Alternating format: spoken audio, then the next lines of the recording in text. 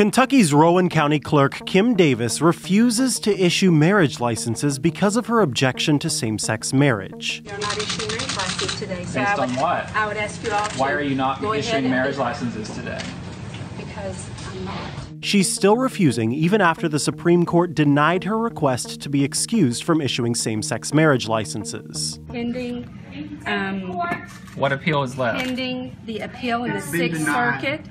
What's the appeal in the Sixth Has been Circuit? denied. The Supreme Court denied your stay. Davis says issuing marriage licenses to same-sex couples would violate her conscience, citing her religious beliefs. But what will happen to the county clerk if she continues to refuse? Well, Davis is an elected official, so she can't be fired. She could be impeached, but only by the state legislature. The Wall Street Journal says that probably won't happen. Politically, that's an unlikely scenario in the conservative state. Davis and her deputies have been ordered to appear before U.S. District Judge David Bunning. That means she could be held in contempt of court, which could lead to fines or even jail time. Now, state law could be changed to take clerks' names off of marriage licenses, but it's also unlikely Kentucky's governor will hold a special session to change the law. Two couples denied by Davis say they don't want her to go to jail, they're asking for her to be fined.